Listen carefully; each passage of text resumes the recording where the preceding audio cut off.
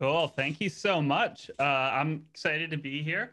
This is my second time speaking at All Things Open. A little bit different than the first time, I will admit, but loving it so far. I'm thrilled that more conferences are doing remote stuff because I get to do conferences without having to travel like crazy. So we're going to talk about modern cross-platform with Ionic and Capacitor. No, I want to make sure that the emphasis is not necessarily on Ionic itself.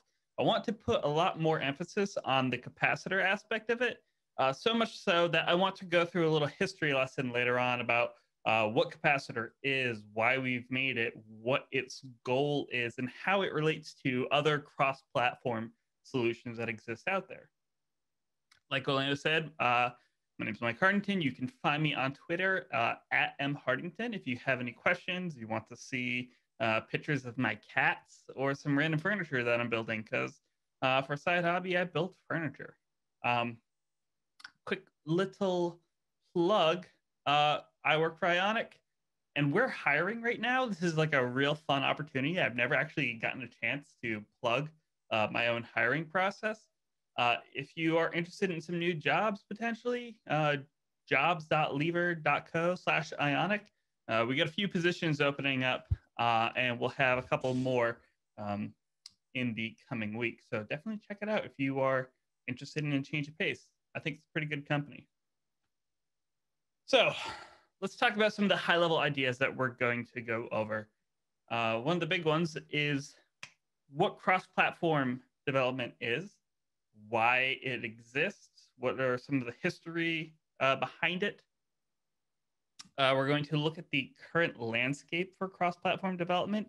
Basically, what are some of the projects that people use on a day to day basis to create cross platform apps?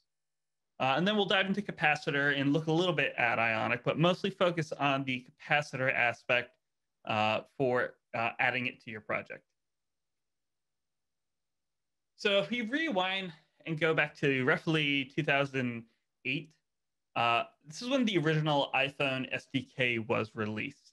The iPhone had been out for a year.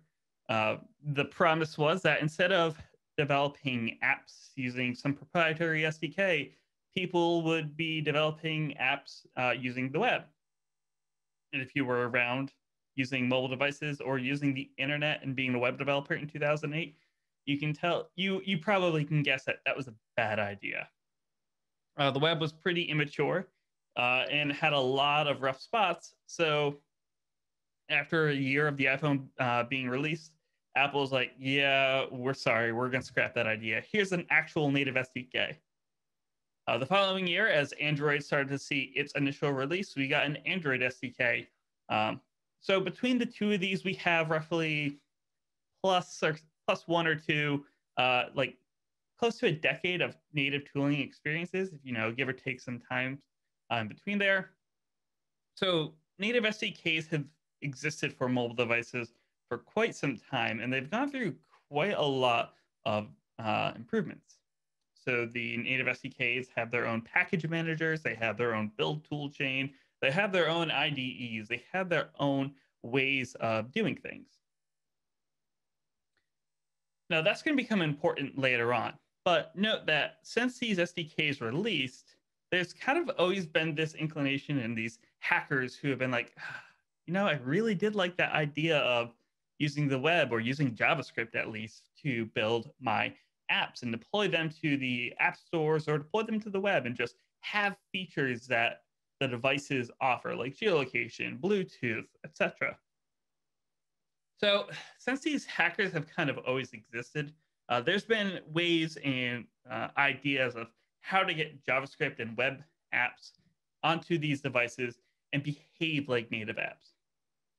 Now, probably the first one that has done this is a project called Cordova or PhoneGap. If you've heard of it before, we'll focus on the Cordova aspect of it as it is the true open source version. And its mantra kind of is this write once, run anywhere philosophy. Basically, I should be able to take my web app that I've written using JavaScript, been able to deploy it to iOS, Android, BlackBerry, Tizen, WebOS, all these various different platforms that they supported back in the day, and it should operate in the same way. Now, I can't say for sure if this is the very first. I know that in my research, it was the very first version of Cordova iOS was released after an iOS dev bootcamp, um, something around 2008. So I could be wrong. There could have been others that have done this before, but as far as I know, Cordova iOS dates back to 2008, roughly after the first SDK was released. The way that it works is that they embed a web view inside of a native app and then create this bridge layer for the web view to communicate with the native APIs. Now, how this works, we'll look at in a little bit, but this idea of a bridge and then a wrapper around your web app is going to become a common theme that we'll see in the future. But its philosophy was that we should just polyfill these emerging standards and these emerging features coming out of the spec work. So things like the geolocation API, file access, or the file reader API, couple of web platform features that were still in early development. Cordova wanted to implement them following the spec at the time to give people a way to try out these features, use them in a production, and then either provide meaningful feedback to the standards process or just, use them until the standards process said, yep, we're going to ship this in production. And then Cordova could remove any of the code that they use. I think the most ambitious goal that they ever had was to cease to exist, which, if you want to get into some Eastern philosophy and the idea of being able to remove yourself from existence, that's a pretty fun goal to create for your own project. But the idea was that at some point, the browser is going to get really good. And the need for Cordova or these or PhoneGap won't be there anymore. So they eventually could remove themselves from the equation and just use the web.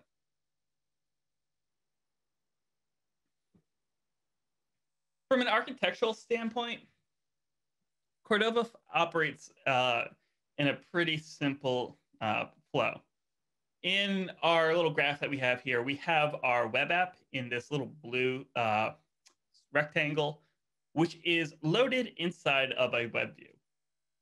Now, this web view is written in native code, so whether this is something like a web view in Android or a web view in iOS, doesn't matter, that it loads all of this code and basically displays the entirety of your web app in 100% of the viewport height and 100% of the viewport width. So you basically are recreating your entire app's UI using this approach. When they want to communicate from the web app to the native device APIs, there is this bridge layer that the web view communicates with and sends data back and forth. So for instance, if you wanted to get your location data from the native geolocation API. From the web app, you call a method, the web view intercepts that method, calls the bridge goes out and actually gets the API or gets the location data, sends that back to the web view, and then the web view communicates that back to the JavaScript app in a pretty nice pub-sub system of passing data back and forth. Now, this is pretty simple. It might not sound simple, but architecturally, the way that this works is pretty straightforward. Where I think some of the quirky parts are when they start to tack on different methods or different APIs to JavaScript, to global objects in JavaScript that don't necessarily exist anywhere else. For example, this is Cordova's camera API, where they say navigator.camera.getPicture. There's a success, a failure, and then a options parameter that we can use here. the navigator.camera.getPicture API doesn't actually exist in the browser today. So this is an example of Cordova polyfilling an API that doesn't exist in the browser, or providing some sort of mechanism for developers to call these features. Nevertheless, we have this API. We can have our success and failure callback, and then get the different options that we're passing around here, setting the quality to 25, so a rather low quality image. And then we're setting the camera destination type to get a URL or a data URI. Further on down, on success, whenever we get that image data back, we're just going to grab an element by ID called myImage, and then set its source to be the base64 string from our camera. And then on failure, we'll just throw an alert.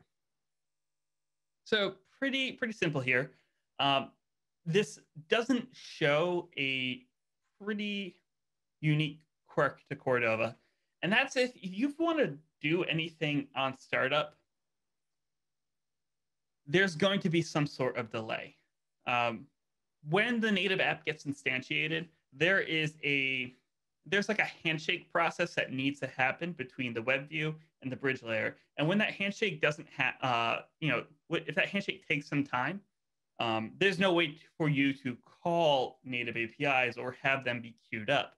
So you need to listen for this event called device ready that basically says, all right, this event, whenever it fires, execute this method. So if you are working on a maps application using Cordova, there's going to be an implicit delay automatically. That could be as minimal as 500 milliseconds or something a little bit more extreme. I think the most I've seen was like 5-second delay. Granted, this was a large app on a very old device, so your miles may vary with this with Cordova. But the fact that there is a delay led to the idea that Cordova could be slow. Take what you want from that, but it's not necessarily Cordova that's slow, but the device that is slow. Nevertheless, with Cordova, times are pretty good for about the first 6 or 7 years, I would say. They created support for a ton of different platforms. There was iOS, Android, Windows, but there was also BlackBerry, Tizen, Symbian, WebOS, all these various platforms that today no longer exist. So we're left with iOS, Android, the big two, Windows, Electron, and macOS. So if you need to develop a mobile app and then a desktop app, Cordova should be able to get you covered. The fact that they've existed for such a long time also leads to this huge community of third-party plugins. The way Cordova works is that they take every single API and treat it as if it was a third-party plugin or a package that you have to add to your project. So if you want to get access to the camera, you install a plugin and then call those APIs. If you want to say integrate Firebase authentication or Firebase analytics, there is a Firebase plugin that you can add to your project and then integrate with the native Firebase SDKs. There are some edge cases with this. One of the big ones is that there are multiple versions of some plugins, which can lead to interesting questions of which plugin should I use, or if I need to use X, Y, and Z for my plugins, is that going to cause any conflicting install or build failures with these other plugins, which does happen. Now, it's not a perfect setup. There are a lot of custom scripts that are being run in order to do everything. Mind you, back when Cordova was created, there was no NPM. There was no node modules. There was no yarn. There was no node to begin with. There was a lot of things that were originally done as bash scripts for Linux, and then batch scripts for Windows. They've since moved over to a node-based setup, but still there are custom scripts that have to run for every single project, which could be a lot of overhead for developers to maintain, And if something happens to break, which, occasionally does happen, you're now left to figure out, okay, where did this break? How do I contribute back to fix this? Or how do I let people know that this broke? If you're trying to add features to a native project, well, chances are you're not going to be keeping that native project around for long. The way that they looked at it was that no one should ever have to open up Xcode or Android Studio. And for a little bit, that was okay. But when these native platforms start changing how features get added, for example, push notifications, there's an entitlement that you can add in Xcode where it's basically just clicking a box and it enables push notifications for your app. Going back to the first point, there's a custom script to add push notification support that needs to run if you want to enable push notifications. So having the custom tooling, having the projects that were meant to be destroyed or blown away every time you build your project, there's just, it's a feedback loop of just, okay, well, we're going to add this project to our app. We need to enable push notifications, so let's run the script. Okay, so that needs to get run every single time. It leads to some confusion. Not only with that, but if you set up your signing certificates for your native projects, that can also be confusing. Now, the last part, I don't want to say it's a big -1, but it's something to be aware of, is that the overall project health of Cordova, is in question right now.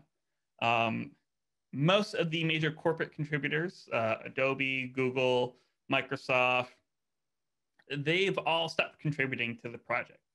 It's part of Apache, but now that still just a few developers here and there in their free time maintaining it. There's no corporate steward. There's no people dedicated to just supporting this project. It's just people doing it in their free time. So if you are a company or if you're a startup trying to build on something that's going to last for 10 years or so, Cordova may not be that thing. Okay, so that's enough about Cordova for now. Let's kind of look at React Native and similar projects. And the way I like to think of this is that this is JS to native. Basically, any app that lets you write JavaScript or some language and then run it in an embedded native environment. So this would include things like Flutter, obviously React Native, and a few other projects that exist out there. So they saw what was happening with Cordova and they thought, okay, well, why don't we do another approach of, if you learn this basic API, you should be able to write an app that runs anywhere or write for any different platform. This is more of a React Native mantra of learn once, write anywhere. But they still follow this philosophy of being able to give you a truly native app.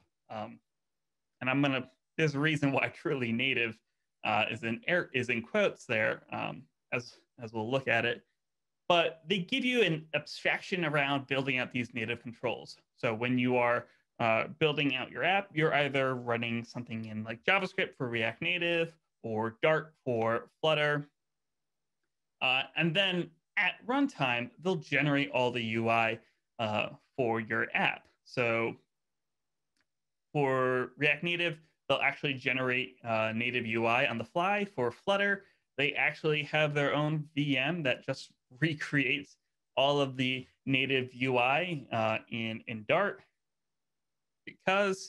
But they give you this promise of you're going to get a truly native app. Now, as we go further along, the architecture for this is actually pretty similar to Cordova, where we have this JavaScript app that runs inside of a VM. For React Native, in this case, we're looking at V8 or JavaScript Core on iOS.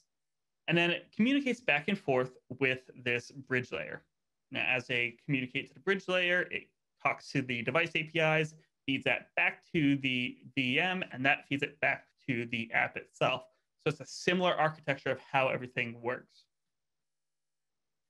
Further along into it, we have our kind of hello world for React, where we're just building out a component that renders what is essentially a glorified div and a paragraph tag, but is an abstraction around the native UI here.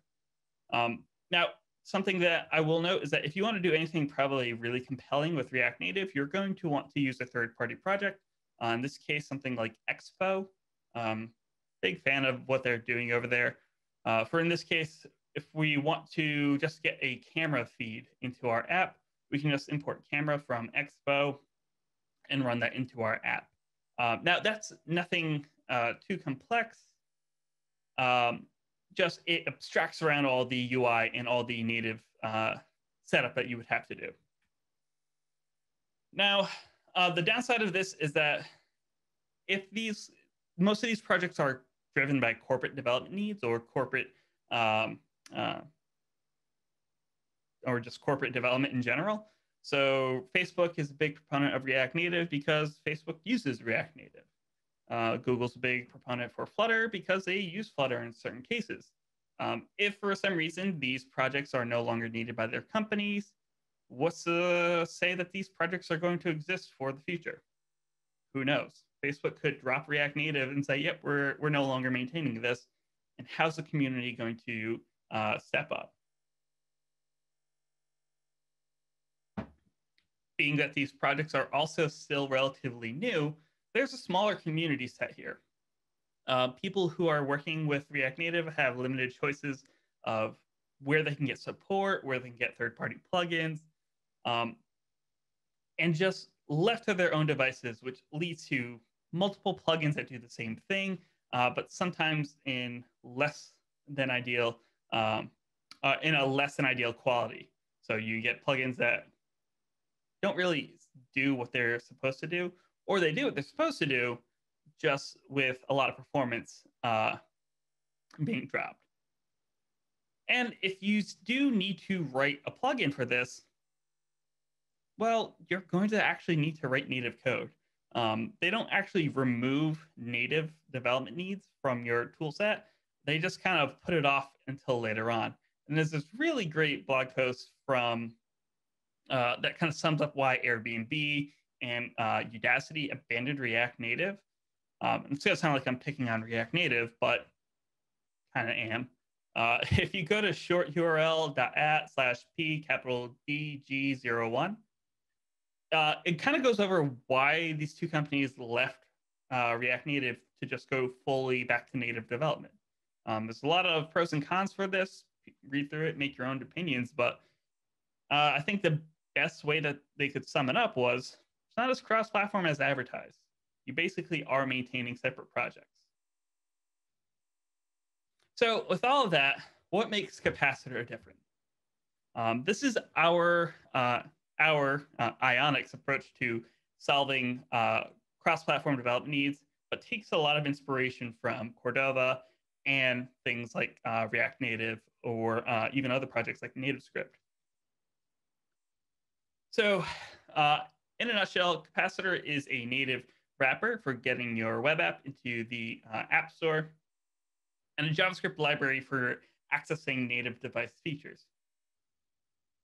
If you wanted to, say, integrate with a geolocation, Bluetooth, file system, local notifications, you import this JavaScript API, and then that will automatically map back to these native features.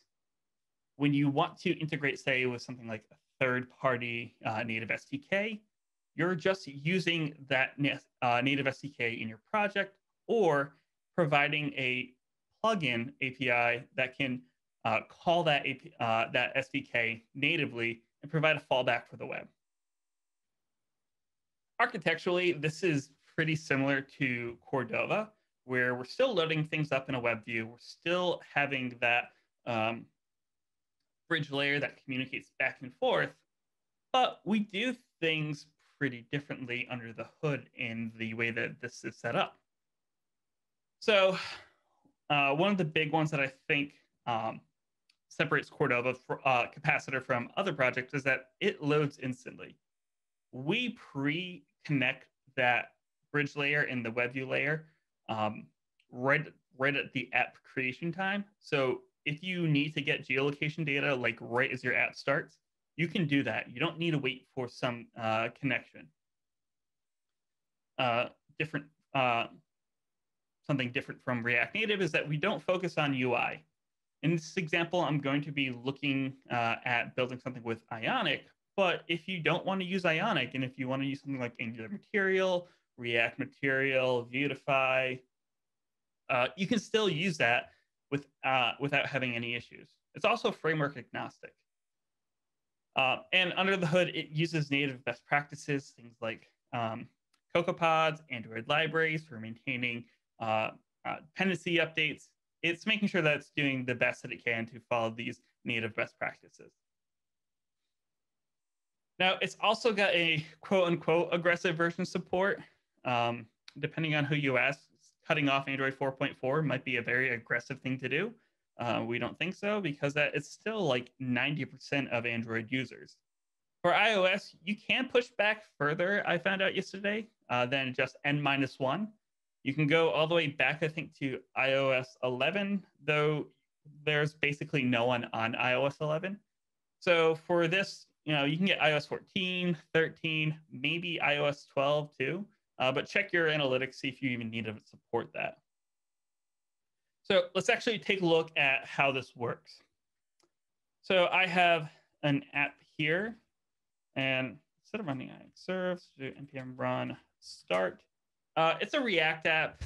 Not that that really matters, but it's just going to show you how to actually get these projects up and running. So let's go into, we'll go into tab 1. This is an Ionic app as we are looking at it. We have this tab-based UI down here. Nothing too complicated for the setup. This is literally just something that you could start and pull in from the Ionic CLI. What we're going to first do is import something from, if I can type, at capacitor.core. We're going to pull in from the core capacitor library, and we're going to pull in this plugins object, which is just going to be our way of accessing the native APIs. So inside of our component, we're going to delete this, and we're going to render an Ion button, and we're just going to say get location. We'll import this from Ionic itself, and then I'll render out an H1, and I'm just going to do JSON.stringify. We'll say lock. Now, lock's not going to be something that's defined yet, so let's go ahead and define that. We'll come up to the top of our component. We'll just say const lock, set lock is going to equal use state, and we'll just pass in an empty object here, import that from React, and then we're going to need a way to call this plugin, so we'll just say on click, and we will call get location on click. So nothing should seem too out of place here for a React app. So let's say const get location is going to equal a function. Inside of this, we'll just say const equals plugins. And we're going to destructure some stuff away from plugins. So we'll destructure geolocation. And we're going to say const results equals, again, if I could type, await geolocation dot get current position. Now, since we are using await, we can just mark this as async. If we want to just check what this is going to render, we could just console.log our results. But really, we just need to say set lock is going to equal res dot coordinates. We don't need a timestamp.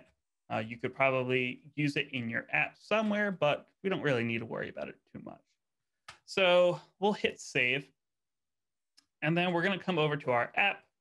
And just to make sure that this all works, we are also going to put that down here and say get location. Yes, it wants to know my location. So that works great. We'll call again because sometimes the data doesn't like to work that way. Why does it not want to re-render?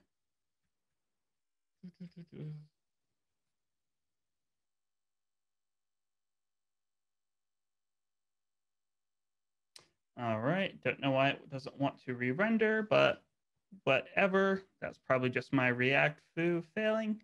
Anyway, we can come over here. We can see that we're getting this location data. We can see that we're getting the longitude and latitude. So if we want to build out some kind of location-based application, we could totally do this without any issues. Where this really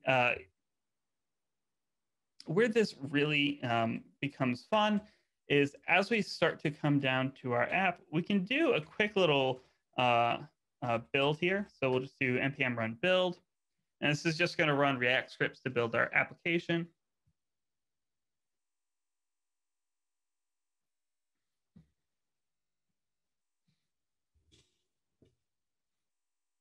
We can actually use Capacitor here to deploy it to an iOS simulator. So I've already installed Capacitor. If we want to install it, we can just do npm install Capacitor core and Capacitor CLI. Since that's already been done, we would run npx cap init, and that's going to create our project for us. All that really is creating is this capacitor config, which is going to set up the different fields for our application. So this will give us our package name, the app name itself, basically where should we be pulling our JavaScript code or our web app, what npm client we should be using. In this case, we're just going to use npm, and then some plugin configuration for our project itself. That doesn't matter too much. We could add a new project. We could do cap add. In this case, let's add Android. So this will go through and install Android dependencies. We'll see how long this is going to take. Hey, actually didn't take that long. And then we could automatically open up, say, Android Studio and deploy it from here. I already have iOS opened up, so we can run npx cap open iOS to just open up the native workspace.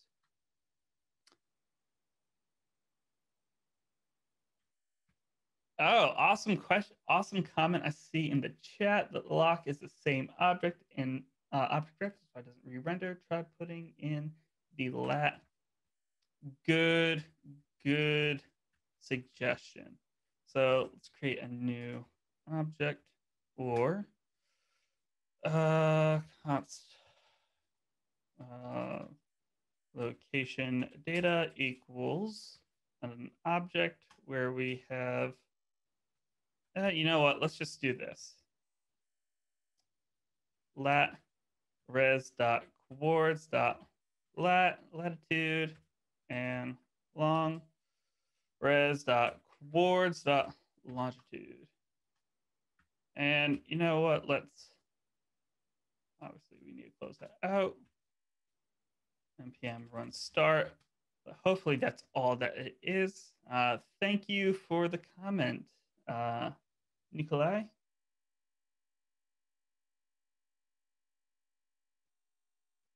Perfect. Awesome. Thank you so much for that. I love getting feedback and tips from the audience as I'm doing everything. So just to show that we're doing this live. So we'll do npm run build again. And since we've changed our build here, and we've actually changed what the output is, we actually need to sync this back with Capacitor or to our native project. So Capacitor gives you a command to do this, npx cap sync. And you can pass in an optional platform to target. So we're just going to sync our iOS projects. So this will go through, update all the native dependencies if there's any changes, and also bring in the new changes to our web project. Make sure to do this pretty regularly. So we'll go over to our project here.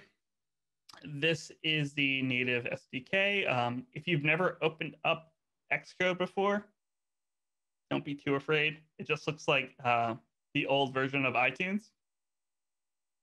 We just have this little play button up here that we can click and deploy to our simulator. This is just going to deploy to the iOS sim. We can see that the app is loaded really quickly. And we can start to say, get location data. It's going to prompt us with the native location features. If we actually come over to, Apple, make sure we click that. Click get location. Things that want to work well over here, we might actually have to deploy to Android.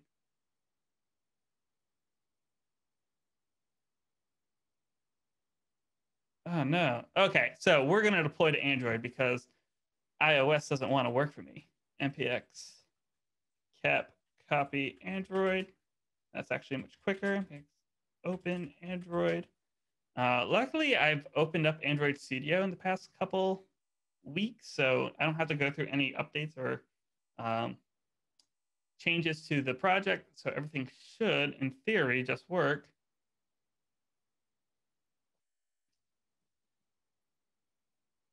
We'll let it do its thing.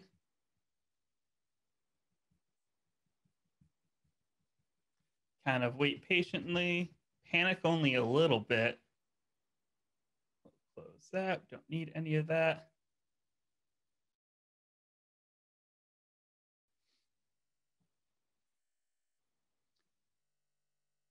You can tell I've opened it recently because the Android emulator actually started up pretty fast. Native project's launching. Awesome. Let's try getting the location again. All right. Allow this app to use the demo. So we're on a native device, so we should get native prompts to allow for certain features. In this case, we're just going to allow while using the app. And we can get our latitude and longitude. I don't know actually what location this is spoofing, but it's a latitude and longitude for our user and however this app works. If we want to deploy this, we could actually just deploy the Android app and the iOS app to the app stores, and then also deploy the web app to something like Netlify, Firebase Hosting, Vercel, what have you. So in a short amount of time, we've created a native app that gets my location. We have a web app that gets my location. And if iOS was behaving well, we'd have an iOS app that gets my location. So, like I said, what about the, we just went through the demo, the web version. If we want to do this, we're basically just building a progressive web app at this point, giving you all the features that you would need to get basically 100% on Lighthouse and build out some pretty awesome features. If you needed something additional like native like UI, Ionic is a great option here. And we also have the third-party project called PWA Elements, which gives you the features and the UI for things like a camera control or for modals and overlays. That's optional if you don't need it, so install it if you want.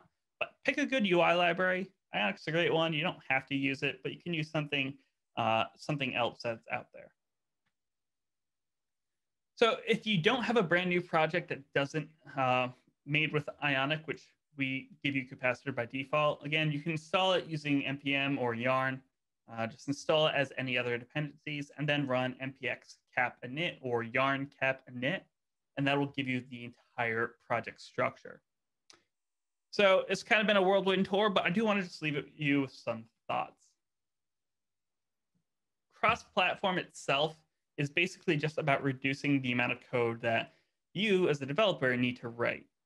If I can get my location data using one API that works on all multiple platforms, that is effective cross-platform. I don't need to change how that API works it knows how to change it itself. Capacitor essentially gives you a web-based API that can work in native as well as obviously the web. When we're working on the web, we're just going to use the standard web API features. When we're on native, though, we're going to give you the entry points and the native implementation to handle things like geolocate permissions and prompting users to allow for certain features. So I hope that kind of covers a lot of Capacitor. It gives you some, some food for thoughts. If you have any questions, I'd like to take them now. Otherwise, you could go to capacitorjs.com to find out more, or you could tweet at me, Hartington, if you have any questions for later on. But thank you so much.